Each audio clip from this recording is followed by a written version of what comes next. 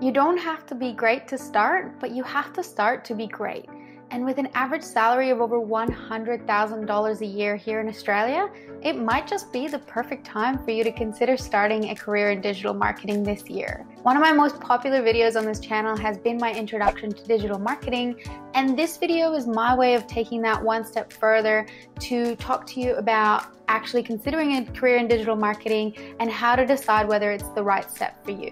Now, I've been in digital marketing for over 4 years now as an online freelancer, as a strategist at a digital marketing agency, and also working as a specialist in-house and a more corporate role. So if you do enjoy this video, make sure to give it a like, subscribe to the channel, and hit that bell so you get notified every single time a video goes live, where I'm going to be diving into my best tips and tricks in the world of digital marketing. So why digital marketing and why now?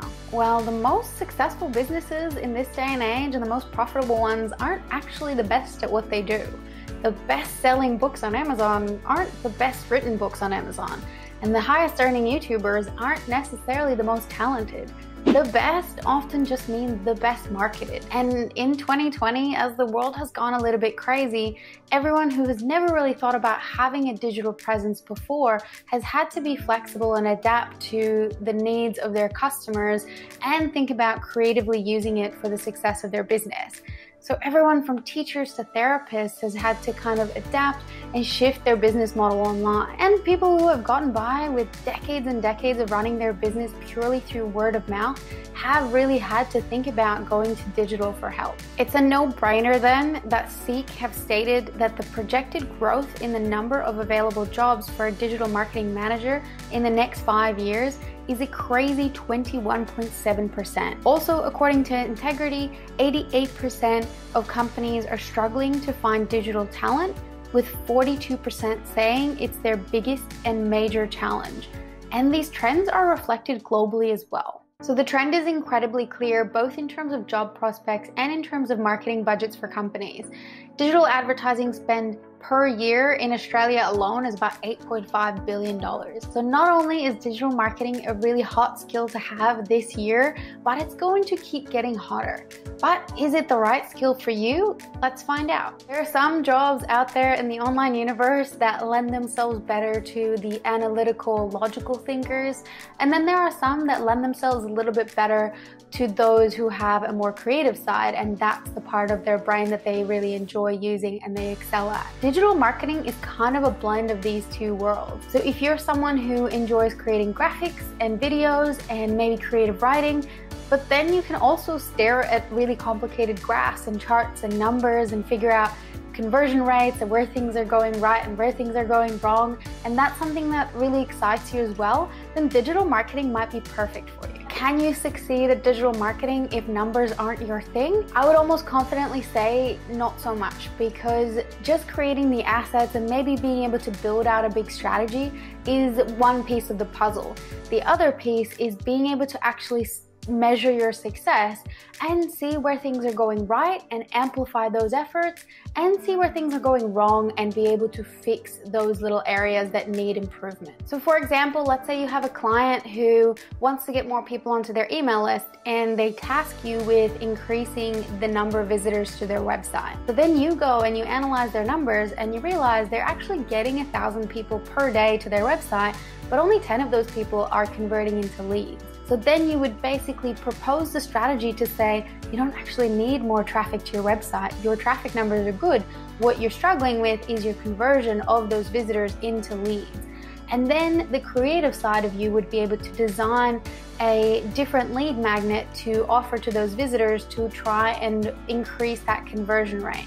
So you might be designing an ebook or a free training and the landing page that's going to allow people to actually sign up for that free offer. So it's both creative and analytical almost every step of the way. In addition to the analytical and creative side of you, you also have to be a little bit good at reading people as well. Because marketing fundamentally is all about knowing what people are going to want, how they're going to want information presented to them, and when you should be presenting that information to them. So if that's something that you might already be doing in your day-to-day life, then digital marketing might just be the path for you. Let's now talk about how you can actually build up your online portfolio. One of the most frequently asked questions I get from my students is, how do I get clients without a portfolio, and how do I create a portfolio without any client work? It's a really, really great question, and it does have a pretty simple answer. These days when I apply for roles, whether it's with freelance clients or for full-time or part-time roles, it's pretty easy for anyone who's interviewing me to just Google me to find my online courses and this YouTube channel, my blog posts, and everything in between to figure out whether we're a good fit for one another. But when I first started, I didn't have any of that. I just had a one-page website that had some samples of the skills I could provide to my clients. So I had a screenshot of an Instagram caption that would allow my clients to get a sense of my copywriting style. I had a screenshot of a Facebook ad I did, some video samples, and all of these sorts of things that were all for the Living to Rome Facebook page or Instagram page or email marketing platform. Are you starting to see a pattern there? I was basically my first client, and this kind of had two roles in my life. The first was that it took a lot of the pressure off, because if I screwed anything up, I was just screwing it up on my own account. So my own trial and error was a lot less intimidating than if I was doing it for a client. And second, it also allowed me to create a portfolio of samples to show off to clients.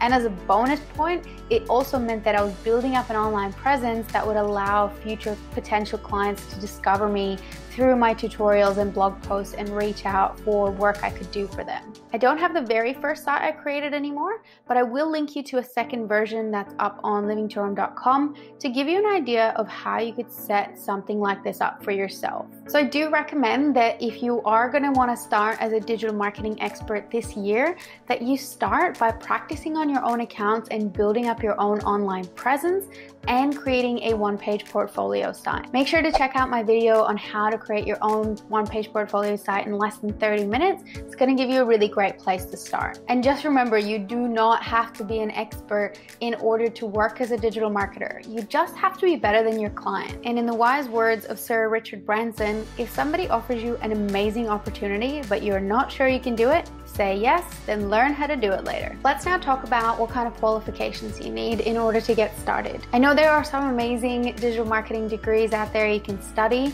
but for me personally, having worked in so many different digital marketing environments now, not having a qualification of any kind has never been an issue, because in the digital marketing world, the rule pretty much is if you know what you're doing, you're good to go. And I think that investing your time and energy into a 3 or 4 year university degree would be such a waste, because by the time you would graduate, everything you've learned is probably out of date, because the digital marketing world moves so quickly. My advice is for you to take a few online courses to kind of introduce yourself into this world and learn a few skills, and then get practice by using those skills with different clients and continue your learning as you go. Because that is the beauty of digital marketing. The brilliant minds at Facebook and Google will never ever stop innovating and adapting to what's happening in the world.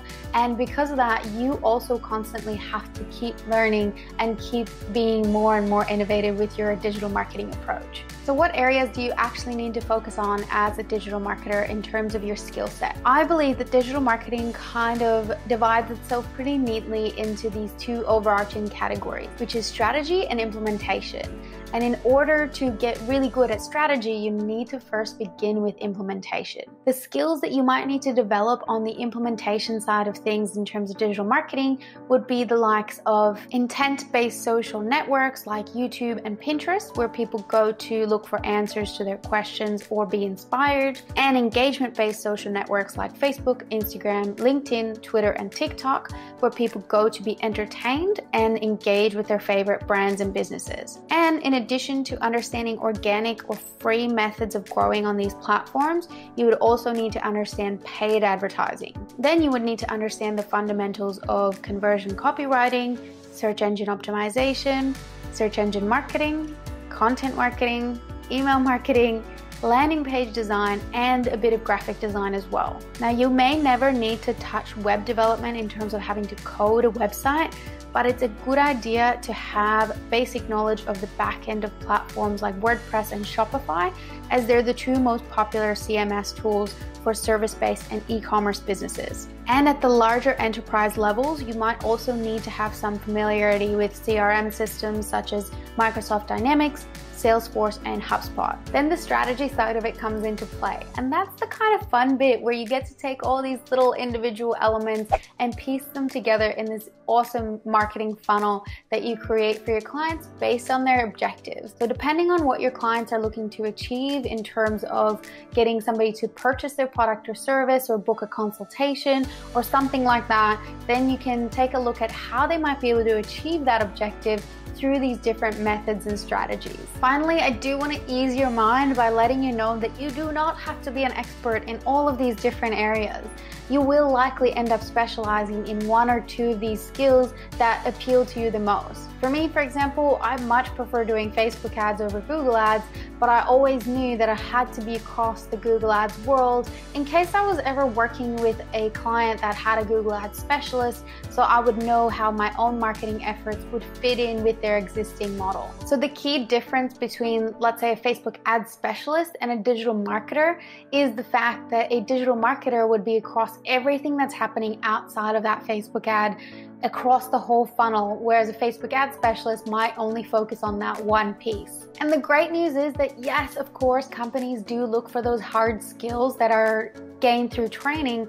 They also really look for soft skills that you might already possess as well. In fact, the top 7 characteristics of success at Google are all soft skills, which are the skills like being a good coach, communicating and listening, possessing insights into others, having empathy and being supportive of coworkers, being a good critical thinker and problem solver, and being able to make connections across complex ideas. So if it's good enough for Google, it's definitely good enough for a lot of other companies out there. And if, like me, you get really bored doing the same thing day in and day out, and you like the dynamic elements of what we talked about in this video and using different parts of your brain, then digital marketing might just be the career for you. And I'm gonna link you guys to a really great free resource, which is Digital Garage by Google, which is gonna give you a really solid first introduction to the digital marketing world. And I'm going to link you to my free resource, which has all of these amazing links to websites and podcasts and everything to do with the digital marketing world that really helps me out when I was first starting out. Thank you guys so much for watching. I really hope you found this video helpful. Let me know in the comments below if you have any questions, and make sure to subscribe to the channel and hit that notification bell so you get a notification every single time a new video goes live. Thanks so much for being here, and as always, keep creating the life you love.